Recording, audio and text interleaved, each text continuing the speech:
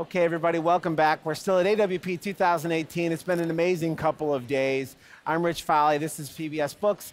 Our coverage today is brought to you by the PBS The Great American Read series. And it's really cool right now to be sitting with Chris Abani, who is the author of several works of poetry and a novel called The Secret History of Las Vegas. And your most recent book of poetry is Sanctificum. That's right. Right. That's it's so right. cool to have you. You do so many different things. I try to. That's how I stay out of trouble. Yeah.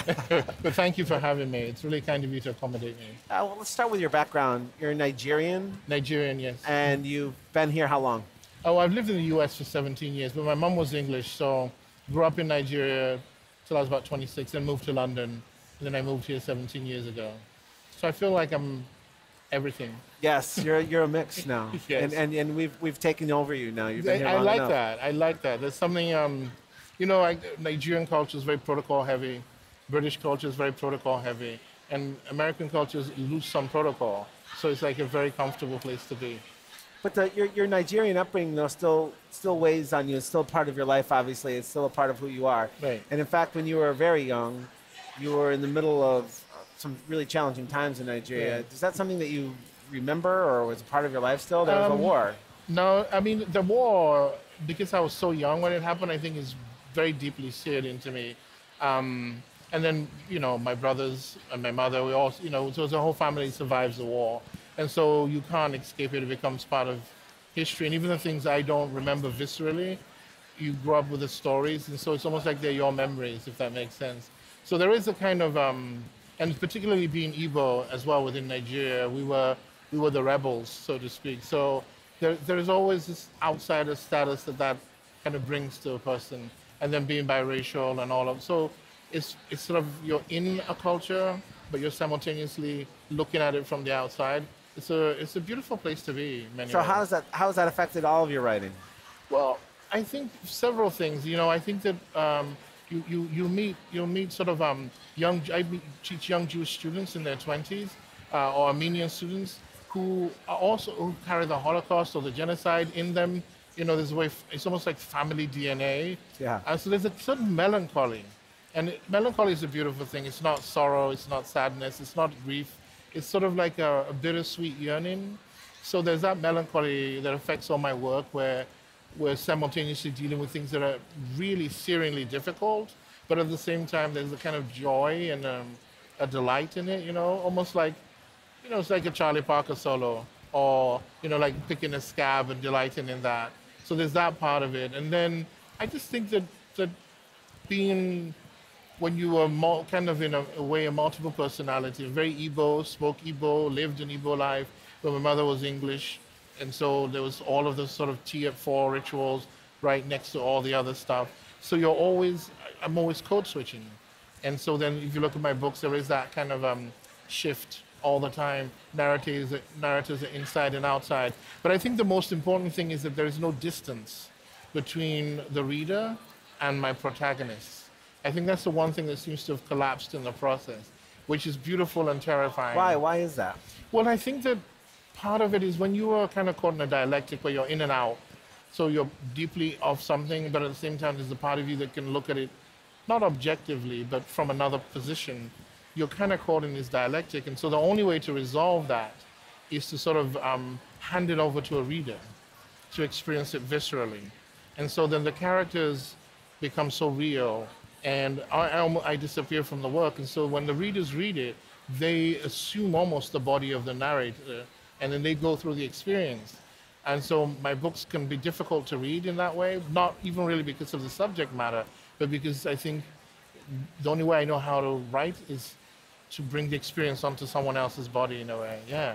That's really interesting that there's actually another dimension that you assume as you're writing it is going to happen. Yeah. And you can't always predict exactly where that's going to go because you don't know all these people. A lot of times, though, people will assume that the narrator is you. And in other cases, what you're saying is that the narrator is actually often the reader. It's almost always, at least the emotional response is always the reader's. People always assume, that's the thing about being a fiction writer in America. You can put novel on it or whatever you like. There's something about American reading culture and the belief that this is thinly masked autobiography you can't get away from. And I suppose to a certain extent, even if you write, whatever you write, even if the context or the situation is not autobiographical, your intellectual, your emotional, spiritual matrix is what's going into the characters. So there is a part of you always being negotiated. But what's interesting is that what often happens is that the writer, the reader, confronts themselves somehow in the work. Part of it is that I tend to suspend the moral order of the universes that I write about. So you have to decide. And that's an uncomfortable.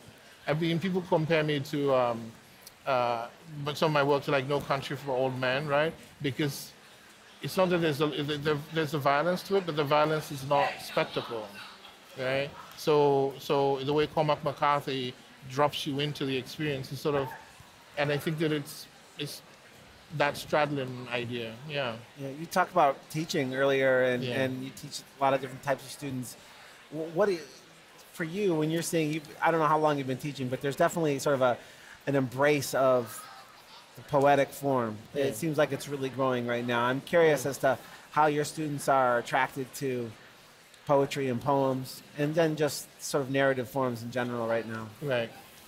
I think part of it has to do with, people were a little bit more reluctant when I was younger to want to be writers. It just seemed like something out of reach. But, I have a generation of people who are super confident about everything and feel like How did that happen? Where I did don't that know. come from? I blame the parents. No, because it's a good thing in many ways. Because, like, I watch kids hold conversations at I think it's 15 great, or 14 yeah. that I would never have been able to. And I was one of those teenagers who's like put my head down and mumbled a lot. And I have these kids who like engage me in conversation, and I'm like, wow, this is profound. I don't know what it is. It could be an expansive consciousness, but they come interesting enough to write in more with questions and with answers. And I would have thought of it the other way around. I don't know whether it's because the sort of the virtual nature of a lot of their experience through internet, the media, creates questions and possibilities, because they don't think of themselves as singular identities anymore. You can have a kid from the Midwest who has more in common with a kid in Japan who they've never met than they have with like the kid down the street. And before, we had to just deal with the kid down the street. So I think it opens up beautiful things in them, and they're wonderful to teach. And I learn a lot from them all. Not about form or anything, but about simple things like joy. Like they remind you how wonderful it is to stumble upon an experience, or when they write a poem that they think is really bad, and you show them how half of it is actually quite amazing. And the look on their faces, it's sort of, I don't know, it's beautiful. It's a beautiful thing. It's probably unfair for me to sort of paint such a broad brush, but I have 4 kids that are doing things and recognizing things, and I see their friends doing the same thing. They just seem more aware and more cognizant of the world around them. They seem that they're growing up in a world that's less narrow than mine was. Less narrow, but also sometimes conversely more narrow, because like the internet becomes so big, or the range of expression becomes so big that they tend to sometimes go down very small rabbit holes, and that becomes their life. But I suppose there were kids like that when I was growing up. Well, too, where did it come from for you? I mean, where did your writing sort of background in life and interests come from? Where did it spur? So I was one of those weird, precocious nerds. So I wasn't very good with people.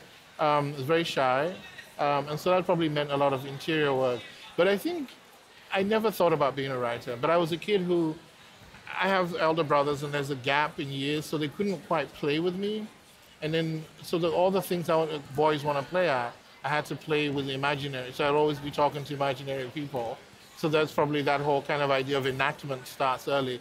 But reading lots of comic books is really the thing. But reading, my parents had amazing libraries, but the things were just shoved around on shelves. So you read Dostoevsky today, you read Baldwin tomorrow, Achebe the day after, The Silver Surfer. So all of it sort of, my imagination was not a hierarchical place. So when you were young, that was coming from your parents? I was coming from my parents, and my mother actually started typing stories for me when I was like 10 and submitting them to things.